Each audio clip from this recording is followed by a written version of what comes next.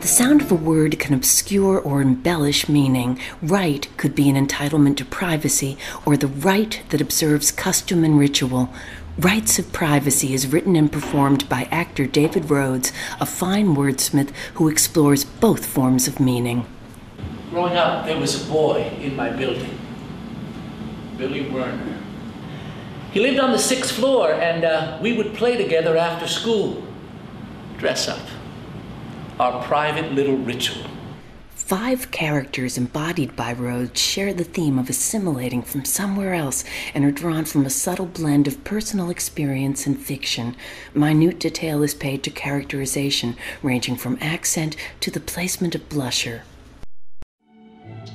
It was like an Elvis and Priscilla thing with Tyrone and me.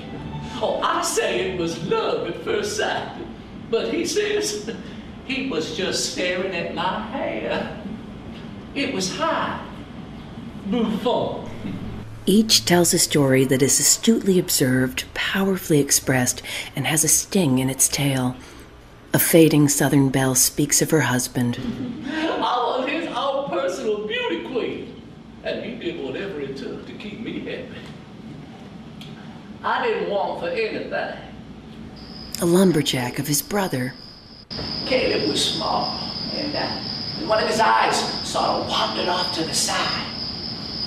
So the other kids called him Cyclops. Short stuff and retired.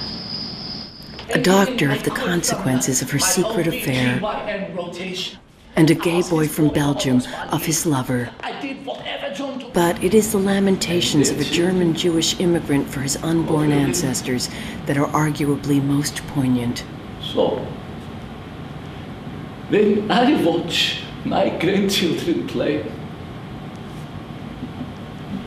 I also see their unborn cousins playing side by side.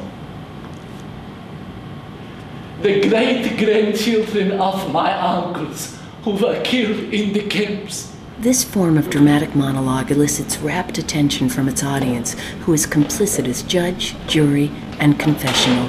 My father had a violent temper and a short fuse. A sneaker left out on the living room floor, an album put back with the wrong cover, or a door slamming too loudly could set him off. I lived on eggshells. By sharing the burdensome secret of each persona, we are encouraged to be more open-minded and accepting of others who may resemble aspects of our own hidden selves. In 3rd grade, my parents sent me to my first therapist. Presumably because I was having nightmares and acting out in school. I showed my penis to some girls in the playground. Each tale is punctuated by a change of makeup and dress as Rhodes weaves candid personal anecdotes and evocations from his own life into the dramatic tapestry. As he reveals his own painful past and resolved present, we get the idea that we are all more similar than we think, and that the terrible secret really can be halved when shared. Spend 90 minutes in the charming company of David Rhodes, invest in the power of words, and allow your own secret heart a little dance of liberation. No matter what price is paid, what stars may fade, or war,